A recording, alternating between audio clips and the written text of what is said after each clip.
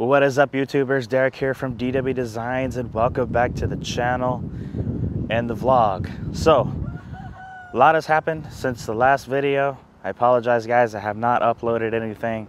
I kind of just got lazy, I'll admit that, and didn't feel like filming and editing and all that fun stuff. Today is a beautiful, cool day today. Clouds are out, and hopefully it's not going to be too hot. So, with that, let's head to the intro, and I'll see you in a second.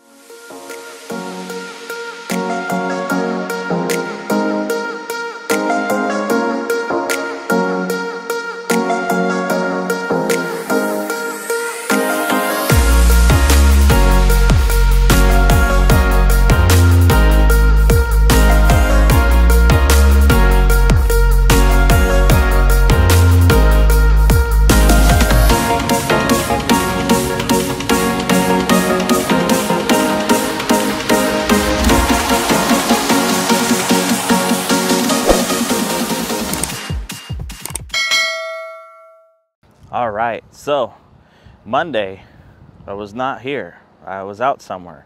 Some of you know what I was doing, and some of you don't. But what I will do is I will tell you, I'll give you a hint. I was at the dyno place in San Diego. Yeah, this is for something special, so you guys are gonna have to stay tuned for that video later on, because like I said before, this is kind of top secret right now until we get all the numbers and everything figured out. But Tuesday, we went ahead and started fabricating these panels here.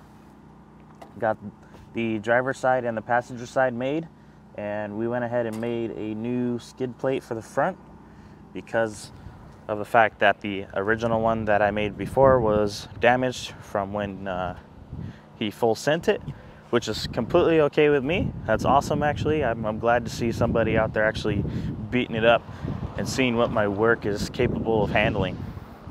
And there's the other side, if you guys were curious about it. I did not weld on the shackles yet or anything like that. They are made, they're ready to go on. I just haven't put them on yet. Kind of waiting to get everything finalized with that. So today we're going to be working on the rear bumper a bit and the computer system. Last week I found out, after I finally imported the back scan of the rear bumper, that it's too narrow. The bumper that I made in Bentec, it's way too narrow. It needs to be a little bit wider. The shape is correct and everything like that. It's just too narrow. So all I got to do is make it wider, and it should fit just perfectly. So all I got to do is fix that, and then we can go ahead and start making the rear bumper, which will be very exciting, if I'm being honest, because I'm ready to get started on actually cutting tube and start making this thing. It's kind of been a daunting thing to me the last week because of making sure that it's going to be perfect, because of the fact that the rear bumper is kind of rounded instead of nice boxy square. And I had kind of the same problem on the front bumper too, if I'm being honest. You know, it's not easy. So that pretty much includes the update of what everything's going on. By the way, the guy's still happy with his Bronco. Haven't heard from him. I know my buddies talked to him, and he's very happy and pleased with the Bronco. So that's good. Glad to hear that. And then the other thing we did too is update. As far as the update goes, was Monday when I got back from the dyno, I installed a exhaust cutout for automation, where you flip the switch and it opens up, and it's like wide pipe, like wide open, like no muffler or anything. And that thing sounds amazing. It sounds like a freaking trophy truck going down the road. That only took us a couple hours, but yeah, it was good. It was good. So but stay tuned for those videos, guys. I'll be posting them, but it'll be in the future. So all right, I keep repeating myself, and nobody wants to hear me repeat myself over and over. We are in the shop. I am in the downstairs section And we're gonna go ahead and take this part of the rear bumper that we cut off, and we're gonna set it on the floor here.